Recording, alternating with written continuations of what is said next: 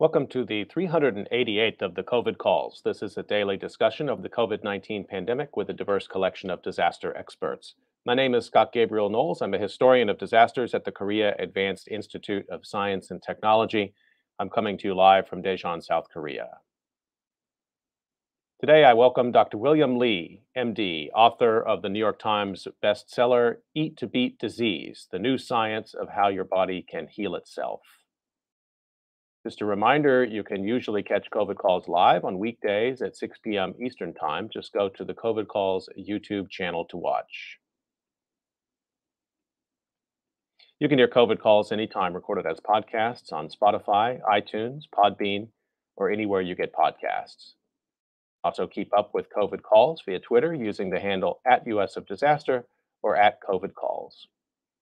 Please help spread the word and send suggestions for future guests and future topics. We're presently scheduling COVID calls into January, so we do value your suggestions. And as always, please feel free to suggest yourself as a future guest of COVID calls. As of today, December 9th, 2021, there are 5,282,884 deaths from COVID-19 globally. That's according to the Johns Hopkins University Coronavirus Resource Center.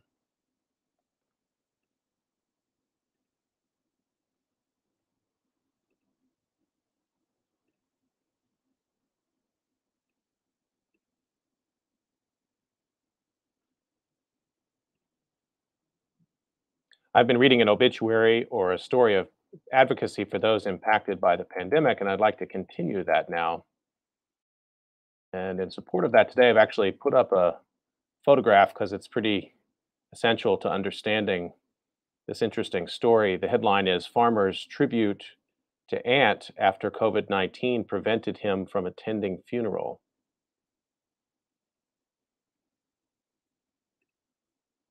This was written by Daniela White and appeared August 25th, 2021 in the Sydney Morning Herald. In Jackson, a farmer from the New South Wales town of Guyra felt helpless when felt helpless when his much-loved aunt died in Queensland, and border closures meant he couldn't attend her funeral. Losing someone in these times is pretty tricky, Mr. Jackson said. I sort of felt a bit helpless, a bit stumped about how I could show my affection and love for my dear Auntie Deb. He came up with a touching way to honor her by getting his flock of sheep to form the shape of a heart on his farm. Sheep art has struck a chord with Australians who have had to come to terms with saying goodbye from afar as the COVID-19 pandemic keeps families separated. Border closures due to outbreaks mean people in New South Wales and Victoria are generally locked out of all other jurisdictions. Tens of thousands of people have viewed his video on Twitter after it was first shared by Mr. Jackson on his Instagram page. The video was played at Deb Cowdery's funeral alongside one of her favorite songs, Bridge Over Troubled Water. Jackson creates his sheep art by grain feeding the animals in specific patterns, and as luck would have it, he had some ewes almost ready for lambing that needed extra feed. I thought, I'll do a bit of sheep art for my Auntie Deb, he said. It seemed a particularly fitting tribute because she has always loved visiting the farm and hearing what he was getting up to, including his latest sheep creations. I just hope that when I did it, Debbie took one eye off from having a yarn with her loved ones up there and looked down and saw my heart for her, he said.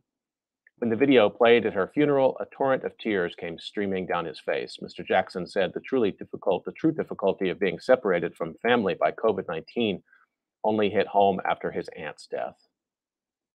You hear about people doing it tough and not being able to say cheerio to their loved ones and not being able to be there or have that type of connection that we're used to, Mr. Jackson said. You think that's tragic, but it can't happen to me. I'm not a grief expert, but certainly I was completely and utterly unprepared for how it's affected me, the family, and others. Of course, there are so many people who are doing it tough in Australia and the world. The story is Farmer's Tribute to Aunt After COVID-19 Prevented Him from Attending Funeral, and appeared in the Sydney Morning Herald, August 25th, 2021.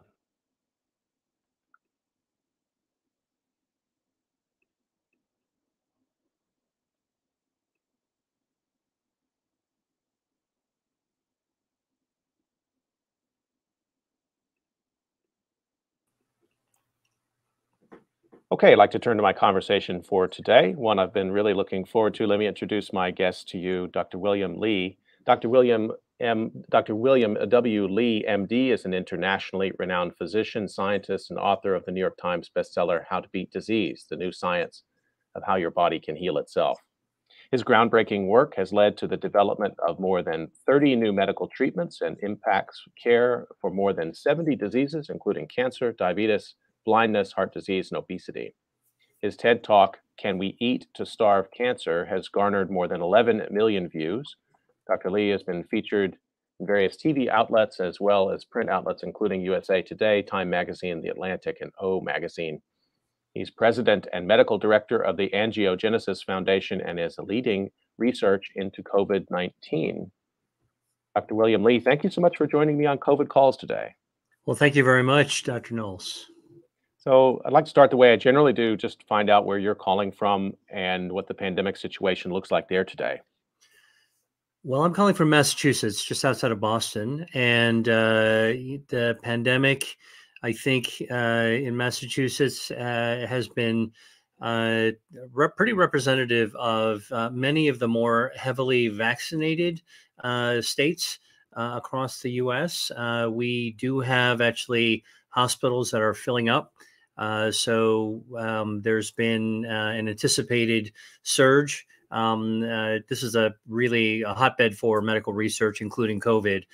And one of the things as a medical town that Massachusetts has been able to do is really kind of staff up and prepare ahead of time. But that said, it is wintertime in this hemisphere. People are indoors. I think guard has been generally down.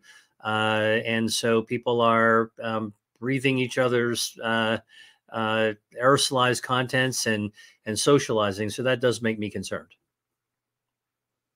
Are would you ascribe at this point any of the increase of people in hospitals there in Massachusetts to Omicron and to breakthrough cases, or is it too early to say so in Massachusetts? Massachusetts is a great place to look at breakthrough, partly because we attained a pretty high vaccination, full vaccination rate pretty quickly. And yes, I would say that the accumulation of cases that we're seeing now are they obviously there is a high level of unvaccinated people that are getting hospitalized, but we're seeing breakthrough as well. Now, the thing about breakthrough, although we have recorded one or two Omicron cases, I think it's still primarily Delta. And what I've been really, as a COVID researcher, what I've been telling people in looking at things is that, where the story about Omicron is still unfolding. But what we do know for sure is that Delta can cause breakthrough, Delta can cause hospitalization. And so this is no time to let the guard down, but really to kind of wise up and kind of continue to do the safe practice that we know that actually work. So it's interesting to me, the psychological impact of Omicron, which does seem to be driving people to getting boosters, which I think is a positive thing. But from what I'm hearing from you is they need those boosters for Delta, not necessarily for Omicron. I don't really care what it takes for people to get vaccinated and boosted. If it takes a little Omicron incentive, that's fine by me. I'm somebody who actually does perform vaccinations as a physician. I'm a big believer in getting the right preparation, and vaccines are clearly one of them. And boosters is, from all the data we've actually seen, is an important step forward. How would you account for, I'm going to use the word slowness, but maybe it's not appropriate, but it seems to be there's a slowness of uptake for boosters among people who had already been fully vaccinated. Is it a messaging issue, or is it somehow they're still in the window of time in which they think they're covered, or their physicians are telling me it's probably multi-causal, but I'm curious to get your sense of it. Yeah, well, if you really think about it, most people who were early to get fully vaccinated were vaccinated in the spring, mid-spring of 2021, which means that they're way outside of the 6-month window by now. And actually, 4 to 6 months is that probably the time where vaccine immunity wanes. So now we're into December. So people that are fully vaccinated may not be fully protected. And I think that that's actually a subtlety that may not be clearly messaged enough, which is that even if you're fully vaccinated, many restaurants and some stores and hotels are asking for your card to say that you're fully vaccinated, but that doesn't mean that you actually have adequate protection, both for yourself as well as your potential to spread Delta, I would say, to other people. Omicron is, I think, still a story in progress. Okay, so everyone who's listening, you heard it here. And Dr. Lee, thank you for being so clear about that. And even my colleagues and researchers who you feel good about your vaccination status, but you're outside of that 6-month window, please go ahead and get that booster. So I'd like to ask you also, Dr. Lee, I've been asking guests for a while now if they'd share a personal memory of this pandemic time. And excuse me, it's I know it's kind of hard to focus on one, so don't constrain yourself, but I'm curious if you wouldn't mind sharing one. Sure. I'll try to share a couple of narrative strands. And that is, I went back to my iPhone, and I looked back on my photo library, and I realized that in December of 2019, I had already been following news stories because I had taken screenshots from news stories that suggested that there was some form of outbreak in Asia. And at the time, I remember distinctly thinking, wow, this might actually interfere with some of my travel plans or my work conferences that were going to happen in Asia. And I made a note of it, but didn't really think that it would ever strike at home where I live in the US. And then I had a family reunion that was being planned for my elderly mom and her family.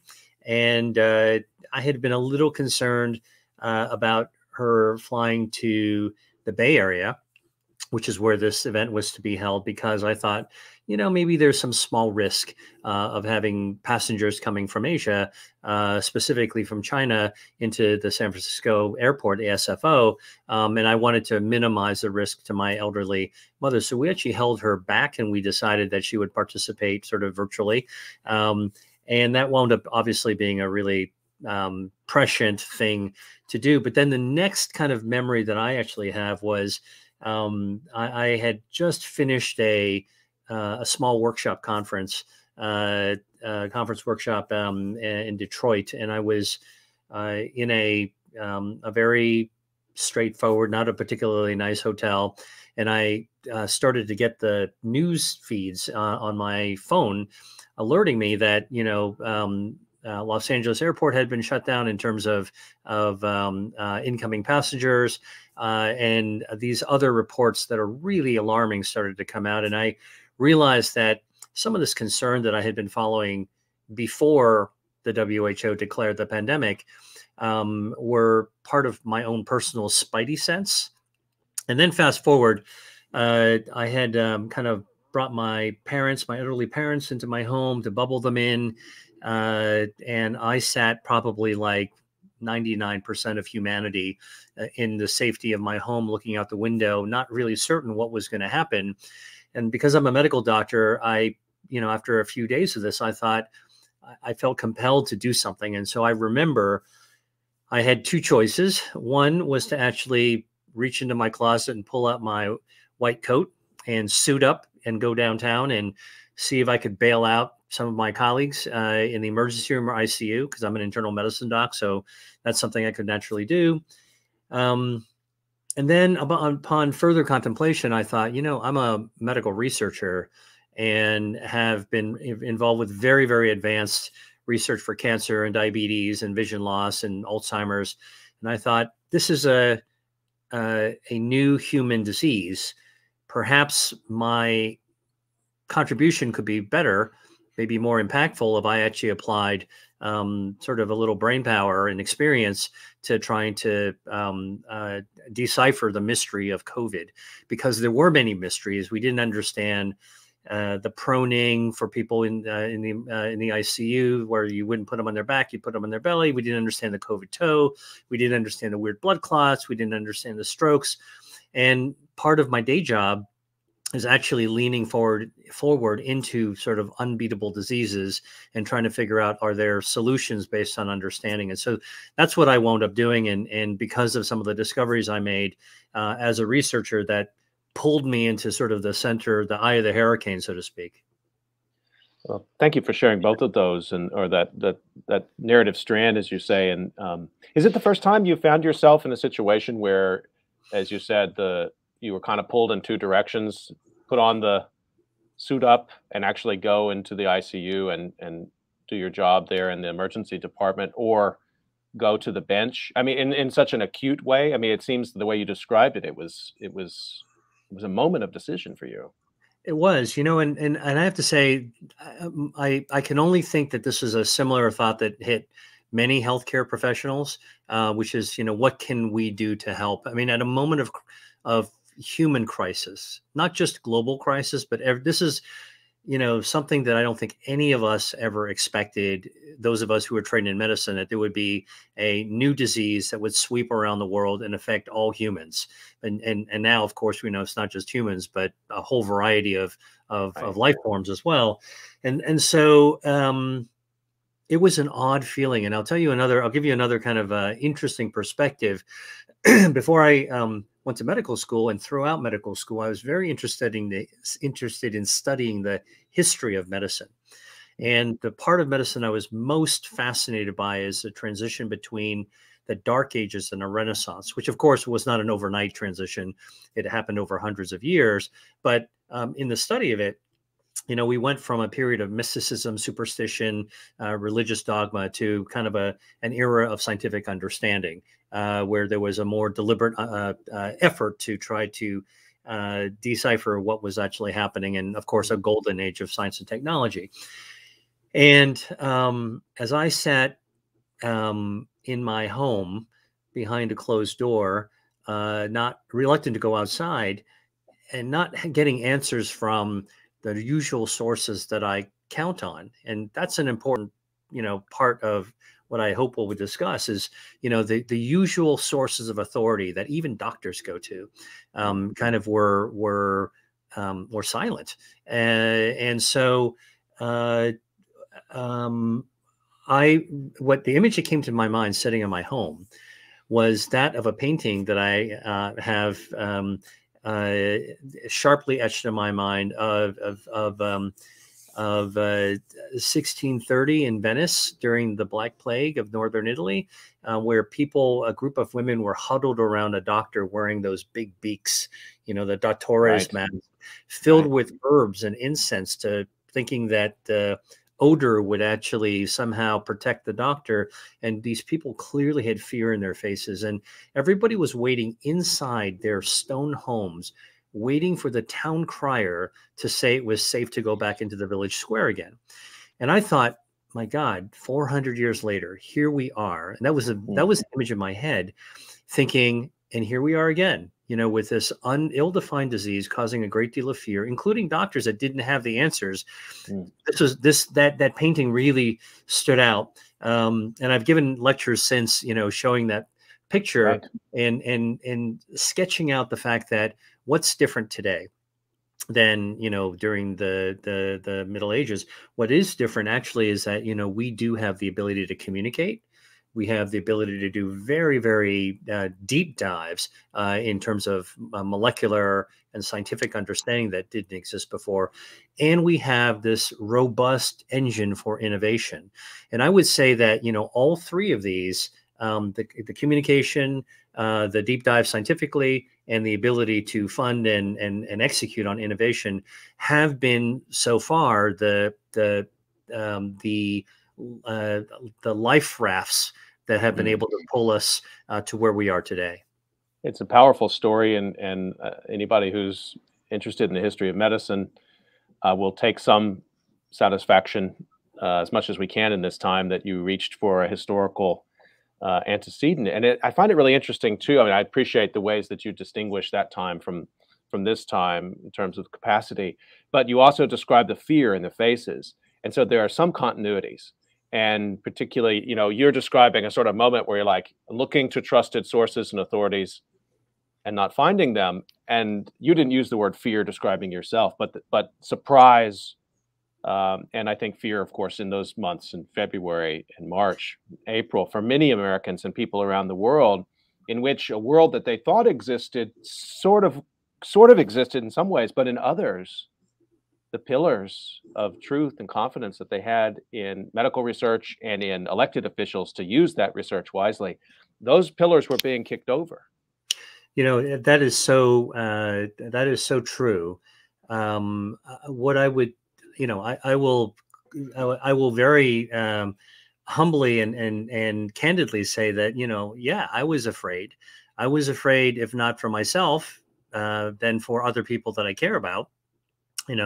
My family, my friends, my community, and I'm somebody, by the way, who is used to dealing with, really, really uh, uh, hopeless seeming diseases and leaning into that, like cancer. You know, Cancer doesn't scare me as much as COVID did back at the beginning of this pandemic. And so what I reached for was, and I think many of us did this, particularly in research. I saw something quite amazing, which was this solidarity in the research community. People that were not working in COVID, that were obviously nobody was working in COVID, but people who are not working in infectious diseases or public health or epidemiology. I mean, I have a huge network of researchers in Europe and South America and Asia and North America. And we all came out of the woodwork to communicate with one another to say, what do you think? What do you think? Here's what I'm thinking. What are we seeing? Is there some way we can collaborate together? And that actually led to my contribution to this, what's happened in the last couple of years is that I thought we have to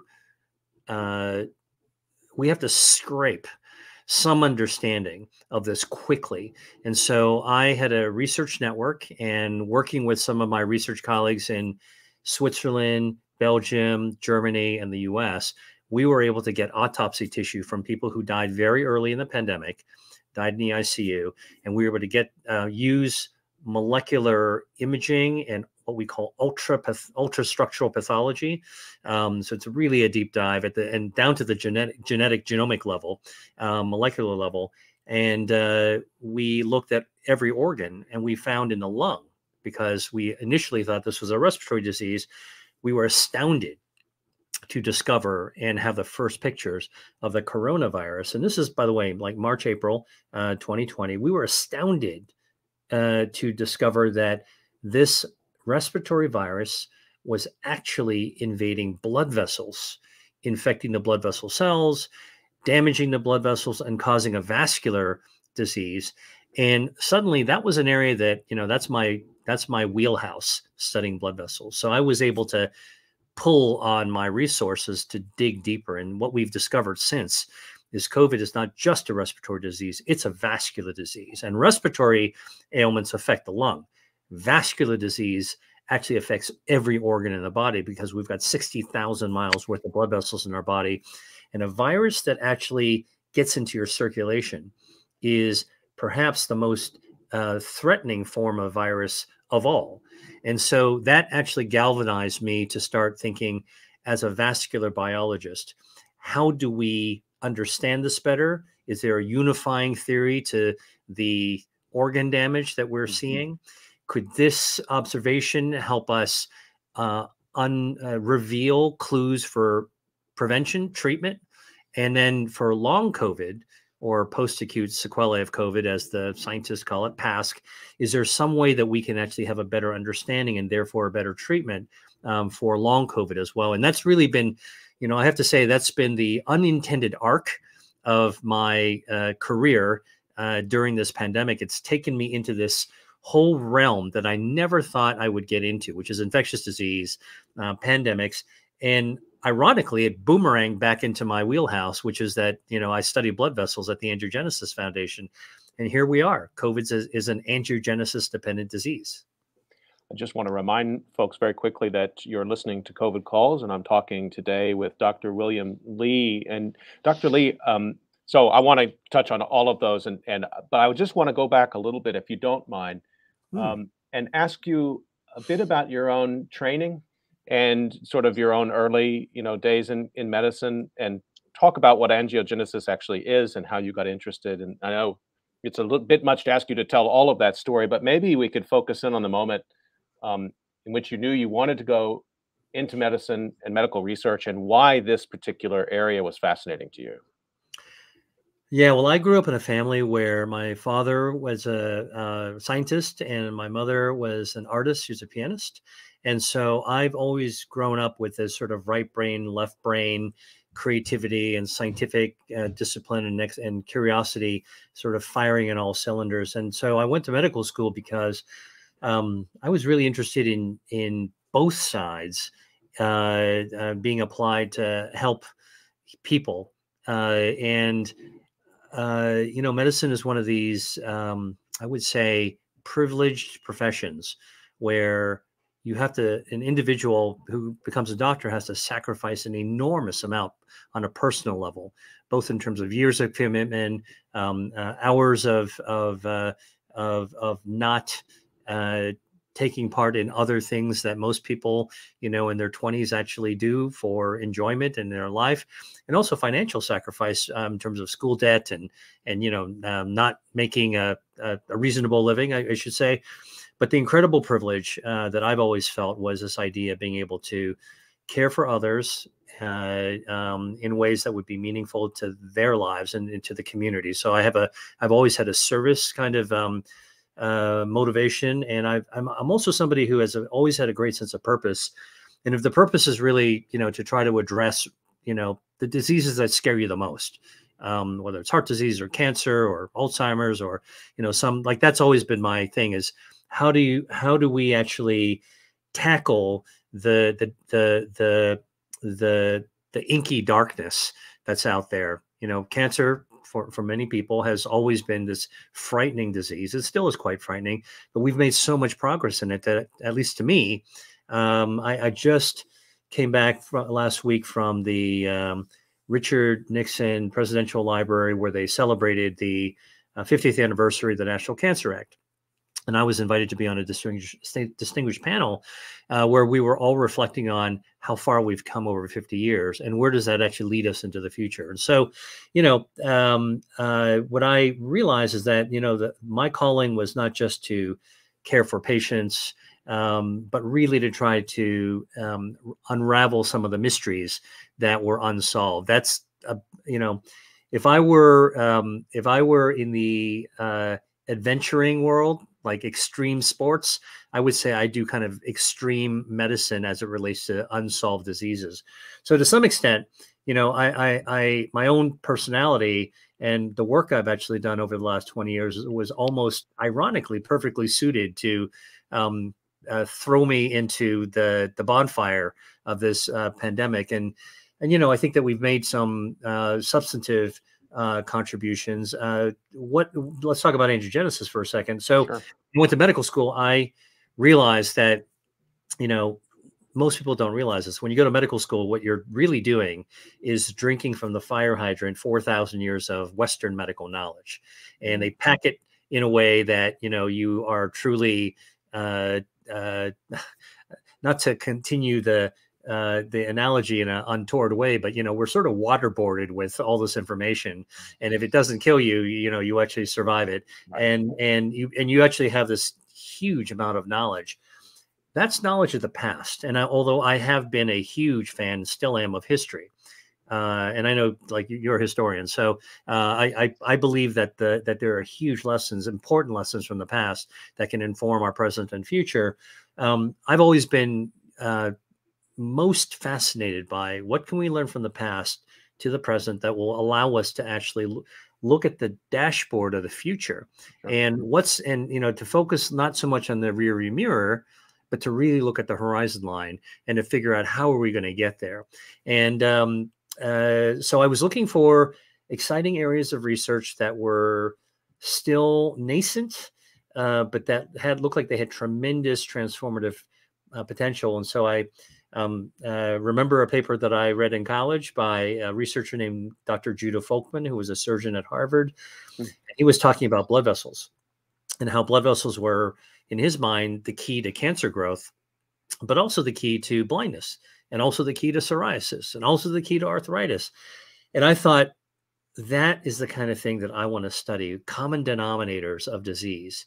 Because imagine if you could actually identify a common denominator of disease, serious diseases, and then with that common denominator, you could pull the bow back and send a single arrow through multiple diseases. Imagine the kind of not incremental, but leapfrogging progress that we could make that individual siloed research could not deliver. And so that's why I studied angiogenesis. It was a thrilling time. I did it when I was a medical student, which is, by the way, for anybody who's interested in medicine, listening to your program, or is in their medical training as a medical student or a resident, I will tell you that while you are in that learning formative period is one of the best times to dive into unknown fields or little known fields, because you don't know enough to say no, or to, you have to suspend your disbelief. You just don't know enough. And so that's where I entered this budding field of angiogenesis. And it ignited really the spirit of adventure that I always felt that I wanted to have. I wanted to seek out as a medical doctor. How could I actually dive in and make every day thrilling, because I was discovering something new that could help my fellow humans. You're a powerful advocate for research, I have to say.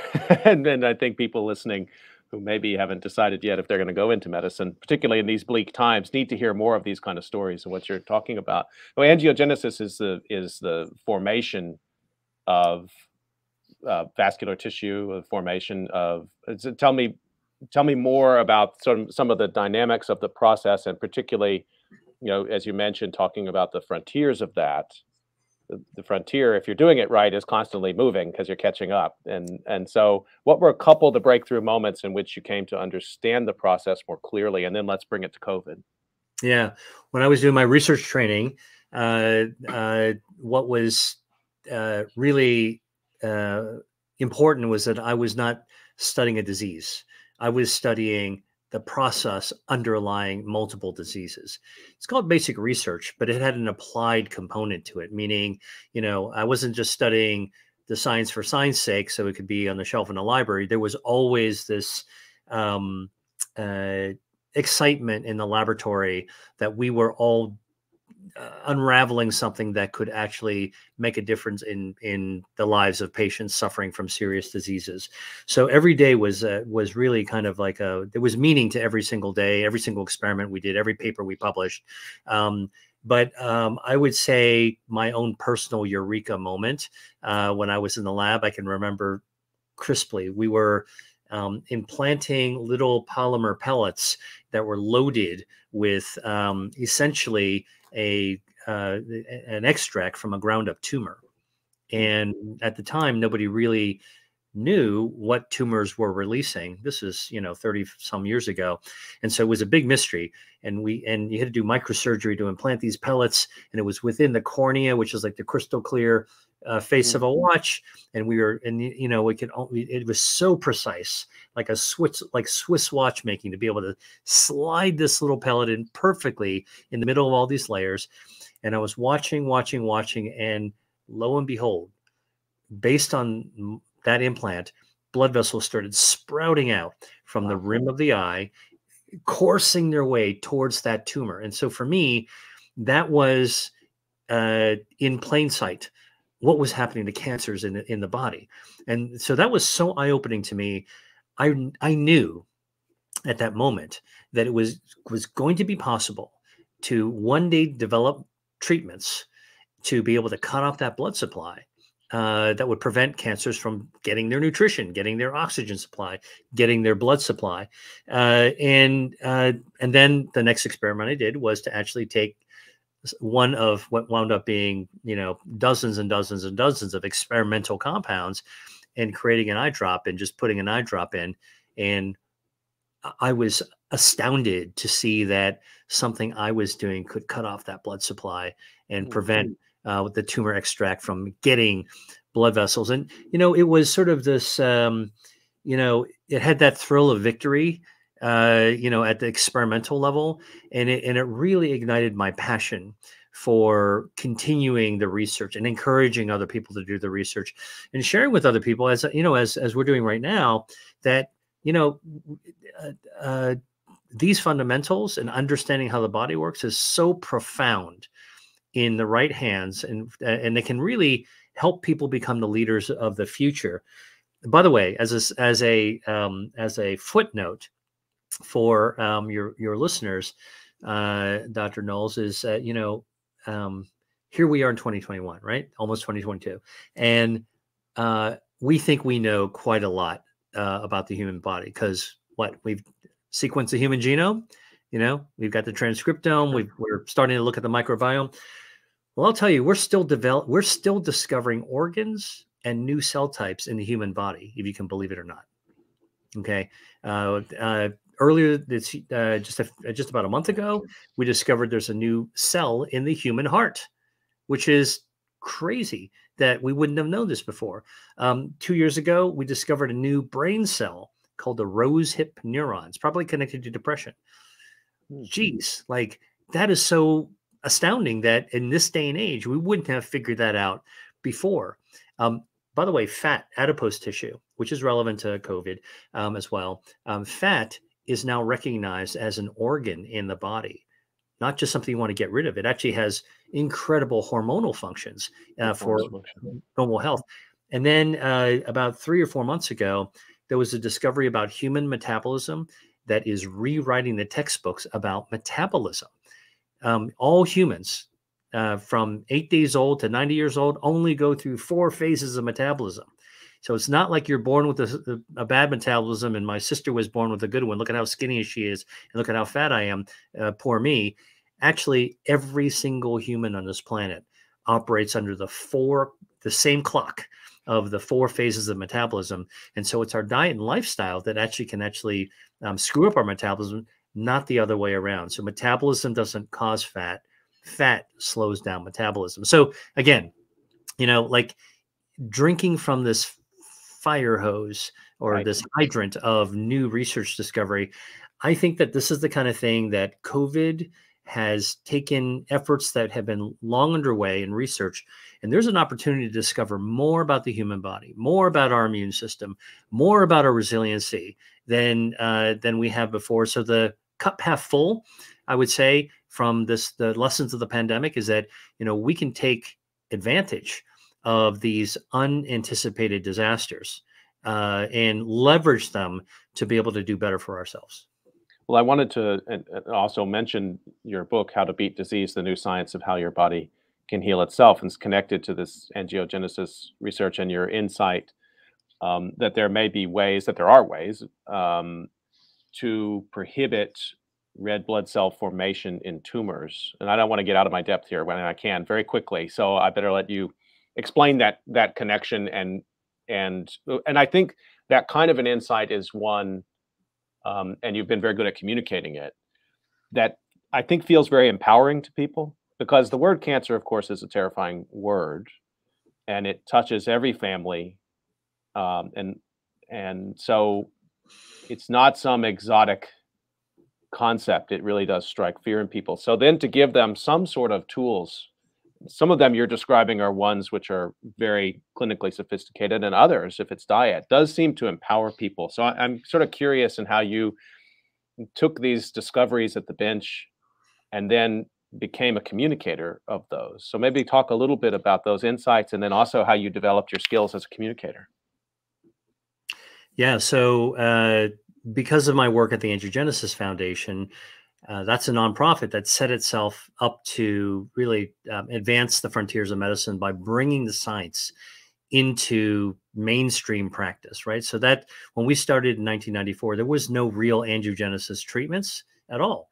It was really just an idea, a vision. So, it's almost a case study of nonprofits. You come up with this future idea, and then you have to sort of chart the path to be able to get there. And we've been remarkably successful. I've been through the foundation. I've been involved with the successful development of 41 FDA-approved treatments for cancer, complications of diabetes, and vision loss. And so previously untreatable diseases that would cause blindness are now eminently treatable, and angiogenesis targeting treatments that actually slow down or prevent the growth of blood vessels in the eye are the ones that actually are mainstream now. So to some extent, the vision that we had at the very beginning 26 years ago has been realized. Most nonprofits in healthcare or in health or in disease areas, they dream of actually coming up with one successful treatment. And we've had so many. It's really been a windfall for us. Partly, by the way, I would say, Dr. Knowles, is really this. It's a proof of concept that this common denominator approach can really pay off. There is an economy of scale by focusing on commons. Like they used to say, if you drain the Pacific Ocean, you'll see how all the islands are connected. And that's really kind of what we try to do. And I think that's a powerful way to actually approach medical research, to look for these commonalities. Now, after, so many successful treatments that have been developed, I started realizing that there was a bigger opportunity, which is to use the same sites to prevent disease in the first place. And if you're going to talk about prevention, you really can't talk about drugs, expensive, side effects, not readily accessible to everyone. You got to talk about something like food, which is safe, ubiquitous, accessible in some way to everyone. So I basically decided to kind of crank the turret towards looking at disease prevention, including cancer, and to use the same tools for drug development to study food. So literally today you hear about this slogan or this term, food is medicine.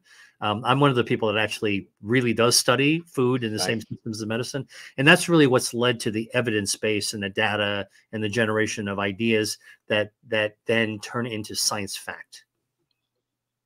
Just want to remind people that you're listening to COVID Calls, and I'm talking to Dr. William Lee today. And I'm going to turn now, I think, to talk, sort of bring that into the work you have ongoing right now about COVID. And you mentioned that you got to work right away in the spring of 2020. And in fact, you're a co-author of an article that was published in the New England Journal of Medicine that appeared first in May of 2020, Pulmonary Vascular Endothelialitis Thrombosis and Angiogenesis in COVID-19. That was working fast, wasn't it? Tell us about the work. Well, there were no COVID experts, but there were experts at the time in lots of different areas. Endothelial cells are the cells lining blood vessels, and we knew a lot about that. So the team that worked on this paper all basically went to their own toolboxes to bring out their best, most sophisticated tools for analysis. So yeah, you're right. It was faster research than I think anyone's ever done before. We went from receiving tissue to making discoveries literally within weeks. And but by the way, I think that this acceleration of progress under duress, which is what I think, human society was under, was repeated with vaccine development, and test development. Frankly, we had to do it. So the triumph of human ingenuity and commitment was to create these technologies. Are they perfect? No. Although I have to say the mRNA vaccines are pretty damn good.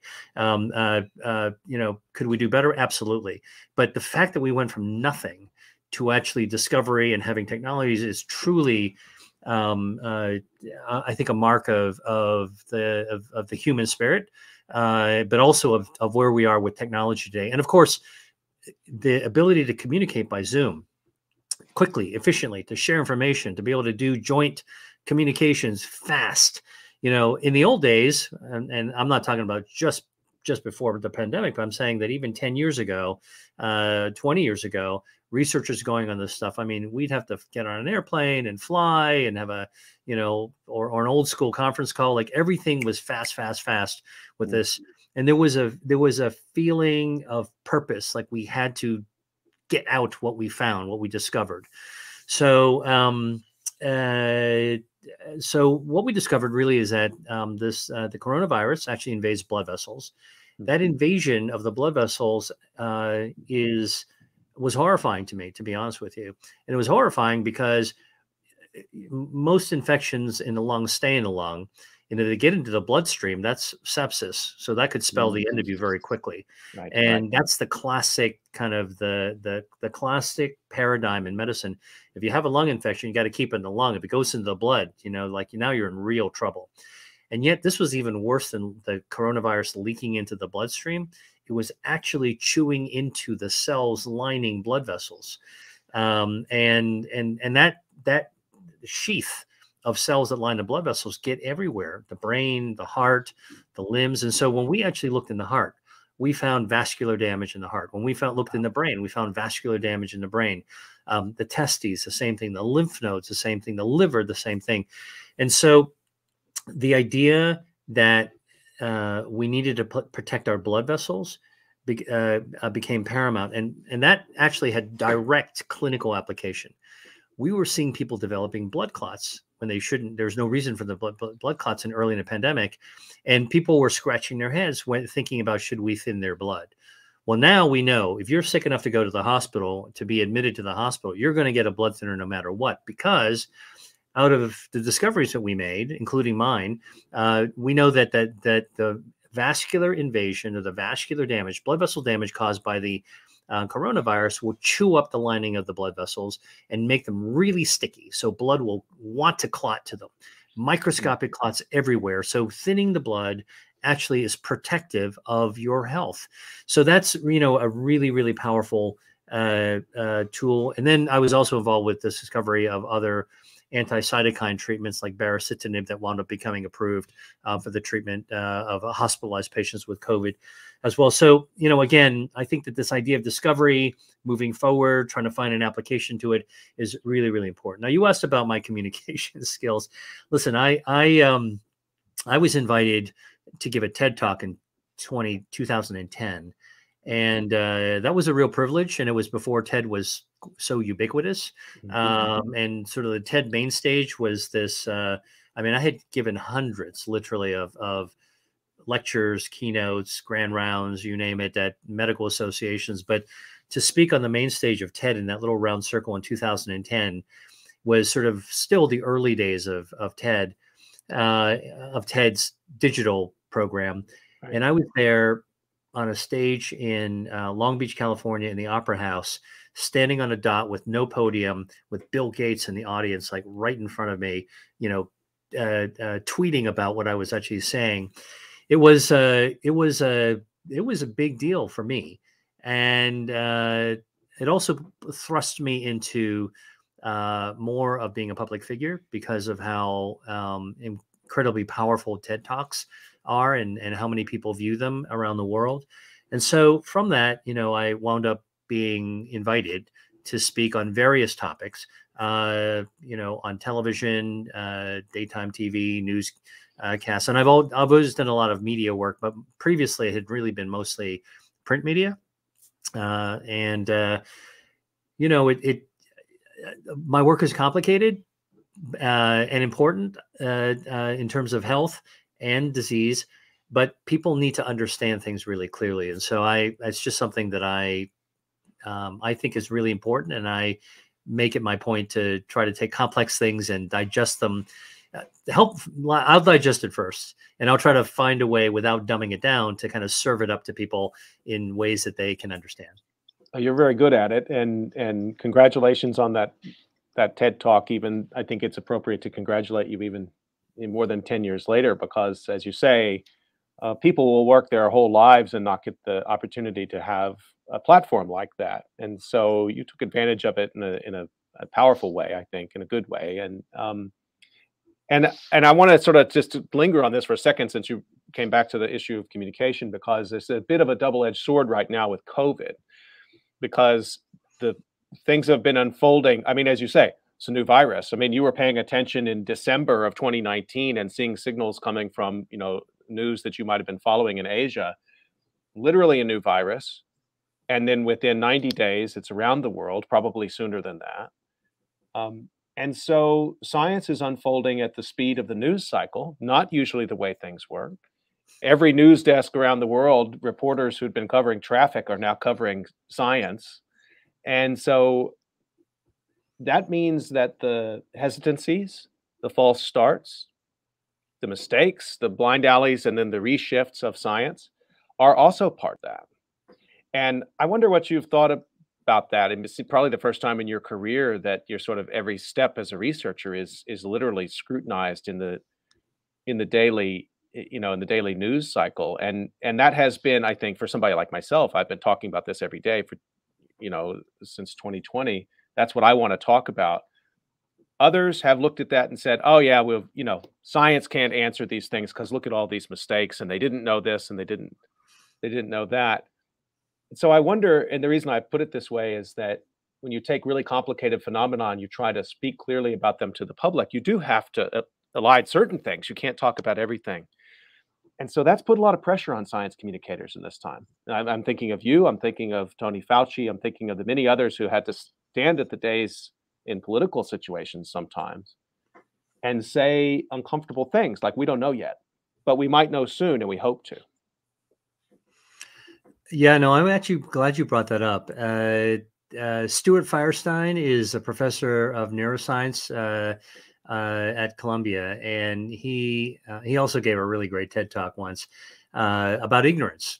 And when it comes to science, most people who are not scientists have an impression of scientists as being kind of brainiacs that know a ton of stuff and kind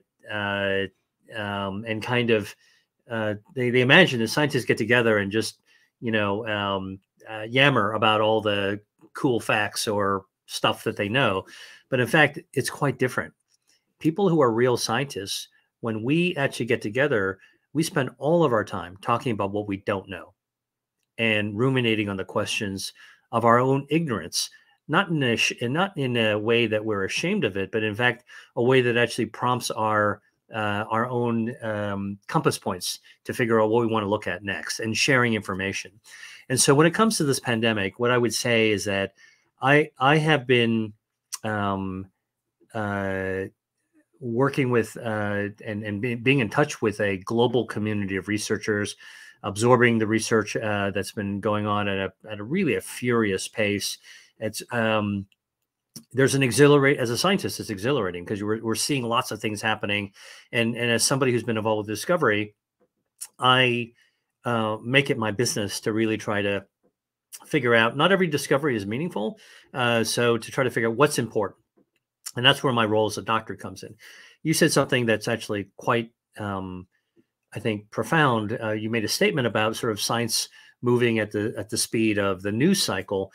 What I would tell you is this. Science moves at the pace of science, and there's a lot of scientists cramming on this stuff, day and night. The news cycle is ubiquitous now. It's very fluid. It's 24/7 because of media. The ability to communicate is completely fluid. It's boundaryless now. That doesn't mean that science moves at the speed of the news. What it means, and science moves at the speed of science.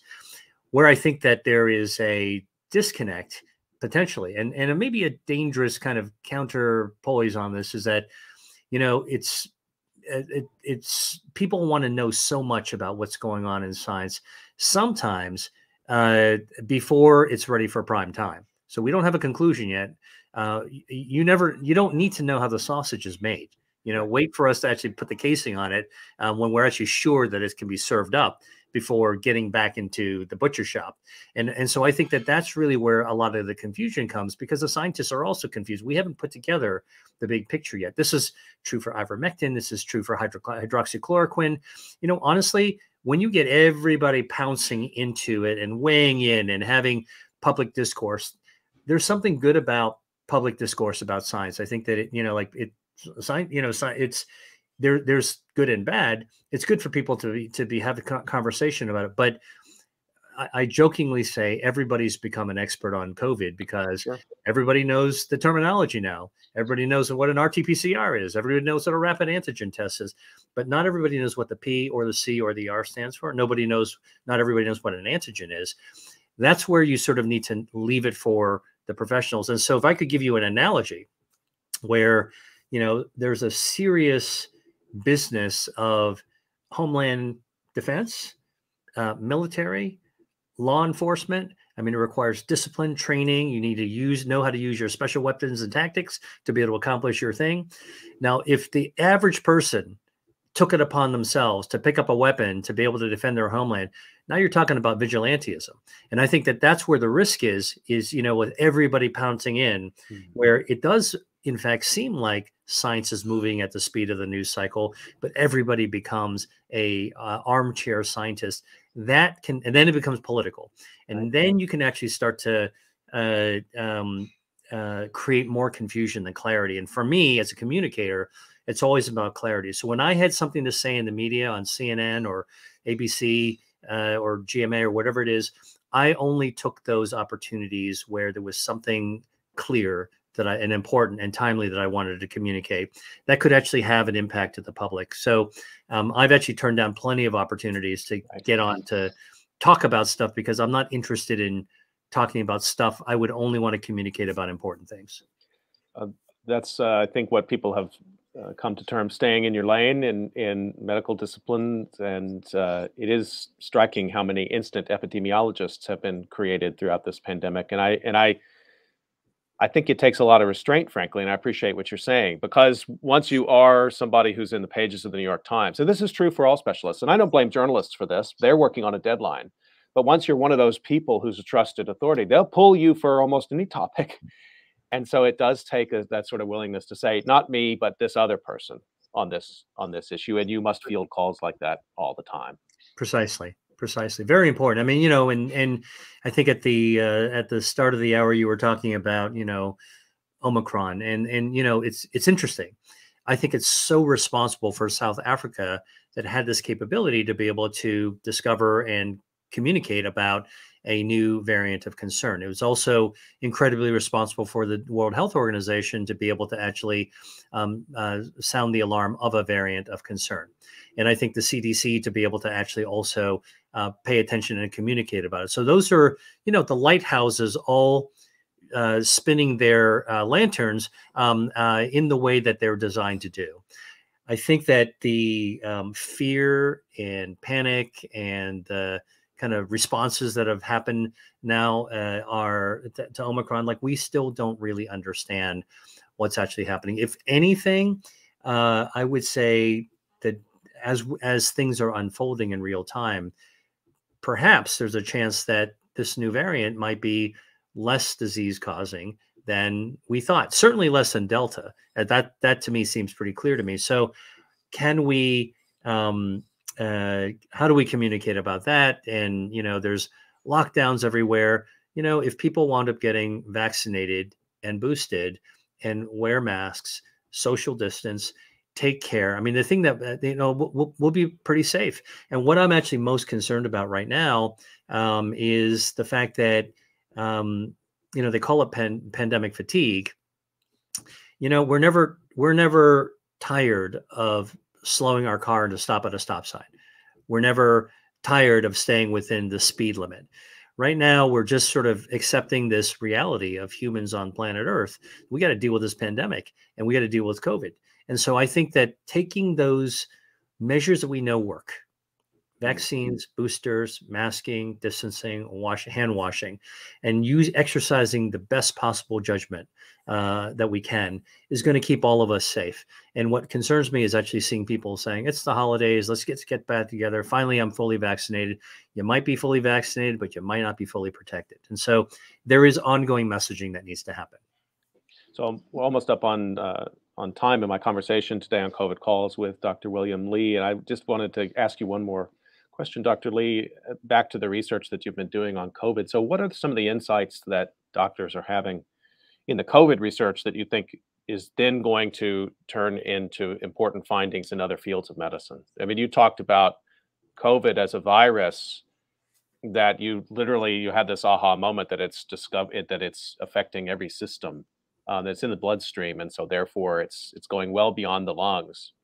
Potentially, I mean, that's terrifying to hear you say that, but then that also makes me think back to your common denominator concept that this might provide insights into other areas of medical research. Yeah, well, I'll point out a couple. First, we know that I think what we're seeing with COVID, which is An acute infection, most people recover from, but some wind up actually having this sort of long tail that can be quite uncomfortable or disabling or even crippling. Uh, uh, uh, Helps us understand other diseases that this can happen in as well, like Lyme disease, like shingles, like chronic fatigue. And so we may actually wind up discovering having insights that can help other diseases that we know we've been dogged by a lack of understanding what's actually happening.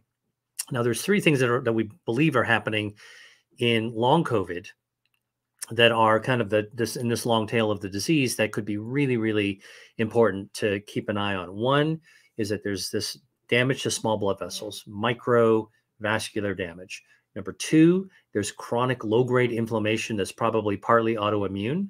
And number three, there's damage to nerves, neuropathies, the tiny little nerves. Okay. And these three legs of the stool at the molecular level can explain almost every single complication that we see in long COVID. And so here's some interesting questions and profound questions to ask. Is that vascular damage, is that going to set up, or that inflammation set up people at greater risk for cancer in 10 years or 20 years? They might have recovered from COVID now, but maybe there's this sort of like smoldering fire going on that's going to just start to trigger off little microscopic cancer cells. So I've had this conversation with oncology leaders, and we're asking, we haven't studied it yet, but we're really asking this question. What about, we know that from acute COVID that there are some people that never had diabetes. They get COVID, they become diabetic. So now you're killing off your insulin creating cells. Are there other diseases that could be triggered later on, even if you've recovered from COVID? We don't know that, but we need to watch out for that because, there's something like, if you take roughly about a third of people who have had COVID, survived COVID and recovered from it, about a third of people wind up developing some form of long COVID. That's about 70 million people worldwide. Okay. Yeah. Now imagine that, COVID, the long tail of COVID becoming another chronic disease that we're ill prepared to deal with. And so I think that you're asking about the cross-fertilization. I think that there are lots of things for immune system we're learning, but I'm looking at sort of this forward-looking, I would say, red flag for us. Yeah, I had COVID, I recovered, I'm fine. I don't care. I'm already immune. Not so. From everything that I'm seeing, the reason I am, as a researcher and as a physician, so careful about my own personal behaviors and how I advise my family and my friends and my colleagues is because I've seen what this disease can do at the microscopic level. And because there are things that we never expected a simple virus to be able to do, it makes me want to encourage people to be much more careful, because what we can't see could hurt us. And that's the best argument I can make to why get vaccinated, get boosted, and do those simple PPE types of things to be able to, get us through to the future. I just want to remind everyone that you've been listening to COVID Calls, and you can usually catch COVID Calls live at 6 p.m. Eastern Time. It's been a really powerful week of conversations on COVID Calls, and I can't think of a better way to end it than my conversation with Dr. William Li, the author of Eat to Beat Disease, the new science of how your body can heal itself, and also a leading COVID researcher and long COVID researcher. Dr. Li, a pleasure to speak with you. I learned a lot. Thank you so much for your time and generosity today of time. Thanks very much. Thank you, Dr. Knowles. Stay healthy, everyone. We'll see you next time on COVID Calls.